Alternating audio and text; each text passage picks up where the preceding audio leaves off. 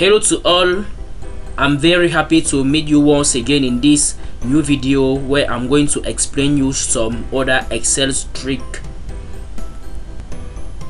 So today we are going to see how to create a drop down menu on Excel.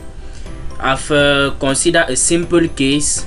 Let's take for example the different social media, and we want to see how we can do a drop down list of those different social media on Excel. So let's open Microsoft Excel. So having opened Microsoft Excel, in order to put this list of social media we are going to go here in data, then we come here, we choose this option, then here we have to choose list. Excuse me, my computer is in French, so you just have to look where I'm clicking, and you click.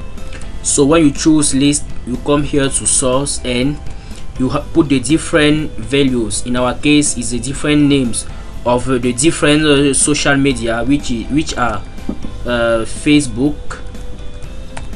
Then I put a comma, Instagram. I put a comma, then Twitter.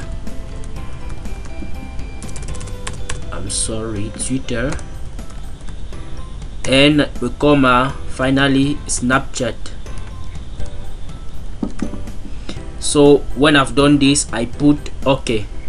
Coming back here on the considered sheet in a cell, coming back on the considered cell, I can see this icon which helps me to do the drop down menu. So I just click there and I see my drop down menu which is created.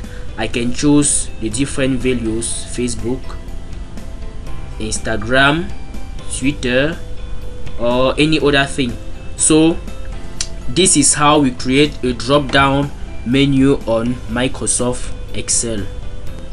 It's the end of this video. If it has been interesting, just like and subscribe to my channel in order to get notified for the upcoming videos. Don't hesitate to share it with your colleagues. I'm also waiting your remarks in your comments. So see you soon. Ciao.